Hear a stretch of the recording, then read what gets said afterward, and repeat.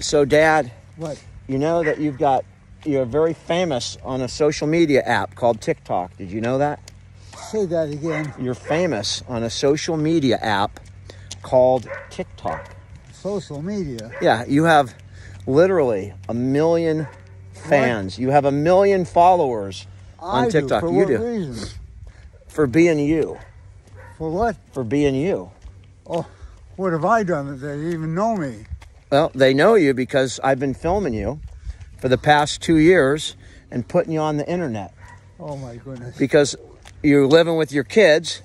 You have memory loss, so you're living with your kids, and we've been documenting it and putting it out for the whole world to see. And the world is watching. Here, we can turn around here. You want to turn around? The world is. No, 1 million people are watching, Dad. Well, that would be something. Well, it is. I'm not kidding. You got 1 million people that watch I'd like to know you. where all these rocks came from. Dad's more interested in the rocks. I said, Dad's more interested in the rocks than 1 million fans and followers on TikTok. You got 1 million. They watch you right there. You see that picture of you? There's 1 million. That picture? Yeah, 1 million people are going to see this. Amazing. Or at least 10,000. What do you think of that? Why would 1 million people particularly want to watch me? I don't know, Dad. I don't know either. I don't know. We can only speculate. What? Maybe it's because of your wonderful kids. I don't know. I don't know. I have nothing wonderful about me. Well, there's something about you. We'll call it something about Ed. There's something about Ed that makes you popular with people on social media. Ed name? Well, Ed is your name, right? That's your name, right? Whatever. Your name is Ed, like the talking horse. Remember the talking horse? The what? The talking horse. No, I don't know that. You don't remember Mr. Ed? No. Mr. Ed, he's a horse. Never watched that. But you know what I'm talking about. No.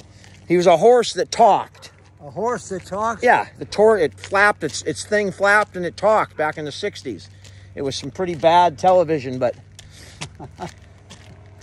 a horse is a horse, of course, Mr. Ed. You know that? A horse is a horse, of course.